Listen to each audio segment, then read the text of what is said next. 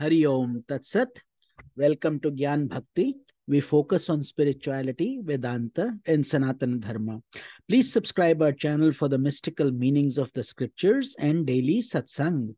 Our humble prostrations to the all-pervading Brahman, our worshipful Guruji, Swami Jyotirmayananda Maharaj, all sages and scriptures, and to the divinity in each of you. We are currently exploring the scripture Mysticism of Mahabharata. Commentaries by Sri Swami Jyotirmayananda ji and narrated by myself, Swami Nikhilananda. Today we will be picking up Ashrama Vasika Parva. 15 years after Yudhishthira began his rulership of the kingdom, Dhritarashtra and Gandhari expressed their resolve to end their days with a life of austerity in the forest. Yudhishthira, who had served and loved his uncle and aunt as if they were his own parents, grieved when he heard this. However, he had no choice but to let them follow the course that would bring them the greatest inner peace and redemption from all the sorrow they had experienced.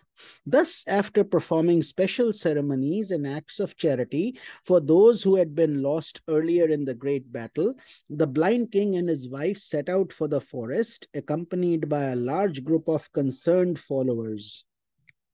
It was then that Kunti, Vidura, and Sanjay vowed to remain with Dhritarashtra and Gandhari and to serve them faithfully in the forest. Losing the company of their mother, Kunti, it was a grievous development for the Pandavas, but the resolve of the elders to enter into Vanaprasth or forest life was unshakable. About a year after the departure of Dhritarashtra, the Pandavas and a large party of men and women from Hastinapur went into a forest to visit the elders. The reunion brought joy to young and old alike and gave the Pandavas an opportunity to see how their relatives were faring under the demands of forest life. Shortly after the party arrived, Yudhishthira inquired into the whereabouts of the saintly Vidura. Then, as if summoned in the distance, there appeared an emaciated ascetic standing like a statue. Recognizing this figure to be his uncle, Yudhishthira ran eagerly to meet him. After fixing his gaze on Yudhishthira, Vidura immediately entered into samadhi and, with the help of his yogic power, brought about the death of his body. As he did so, his spirit merged with Yudhishthira's spirit, showing that both of them were embodiments of Dharmaraja, the god of righteousness. After Vidura's passing, Sage Vyasa came to visit Dhritarashtra and said to the aged king, "O Dhritarashtra, if you have any unfulfilled desire, please tell me and I will fulfill it." Dhritarashtra then told the sage that in spite of all the austerity he had done, his mind still thought constantly about his 100 sons who had perished, and that Gandhari, Kunti, and Pandavas and all the others were also still afflicted by the destruction of their relatives. His wish, therefore, was that he would have to have one more chance to come in contact with those loved ones who had been killed. Moved by these words and eager to put the long-standing grief of the Kauravas and Pandavas to rest once and for all, Vyasa replied, "I'm going to perform a great miracle that has never been performed before. Wait until midnight, and then all of you enter into the Yamuna river.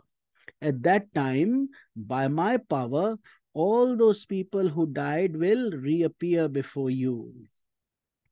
The day dragged unbearably as everyone eagerly awaited the coming of night. Then, as they entered into the river, Sage Vyasa began to chant mantras, and miraculously all the departed relatives appeared for an extraordinary reunion with their families and friends. For this purpose, Dhritarashtra had been granted a special vision by Vyasa so that he could see as well as converse with all those personalities. This grand miracle created by Vyasa brought unbounded delight to all, especially because it gave a fresh perspective to all their concepts about love of and hate of life and death. There, in the magic of the moonlight, it could be seen that no one was an enemy, no one a friend. All those assembled sported together as if they were movie actors enjoying a backstage cast party.